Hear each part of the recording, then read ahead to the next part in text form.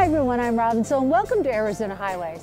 Arizona is known for its desert sunshine, but you know, there are also places that get many, many feet of snow.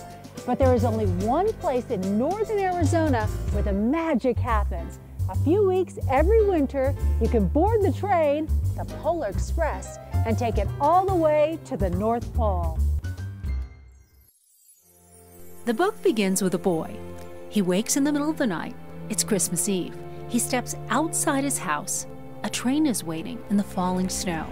The Polar Express.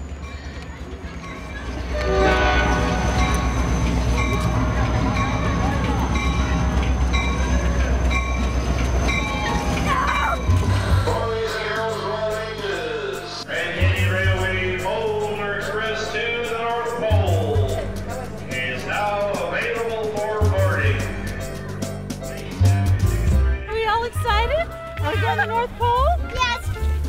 Here's our ticket. We've got 5 kids, and we have the storybook. We read it every Christmas. Kids love it. In fact, on the way up here, we watched the movie, and they loved it.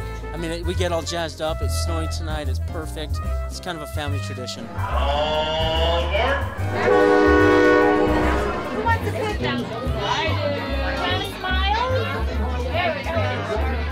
As the train pulls away, Milan and I feel the line between the real and the unreal starts to blur. The Polar Express operators have done more than just read the book. They've also done their homework. Details hit the mark and match much of the book I've read to my daughter at bedtime. Who wants hot chocolate over here? One for you.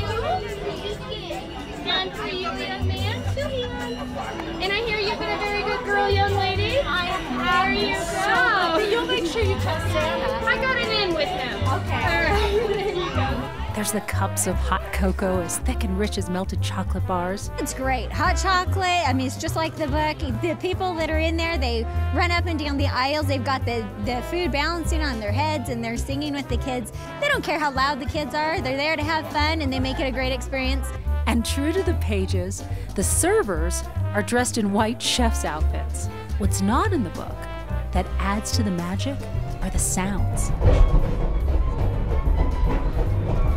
That steady clack of wheels on rails adds anticipation. There's the excited chatter. And songs. Won't you drive my sleigh tonight? And all the reindeer loved it, and they shouted out with glee. Let's sing!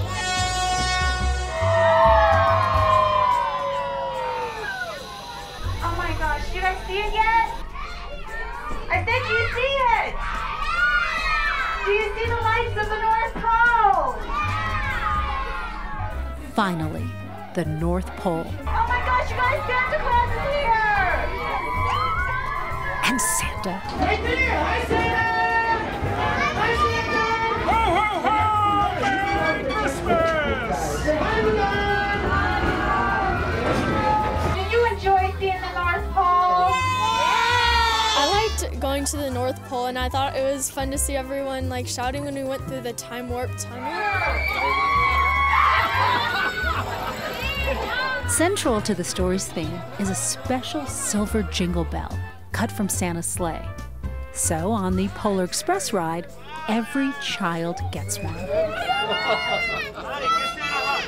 You'll never be able to see me. I'm too fast. They don't come out on videotape. The only thing you can do is you can hear me on the rooftop with the bells, okay? It's the only way you'll know it. Merry Christmas, everybody!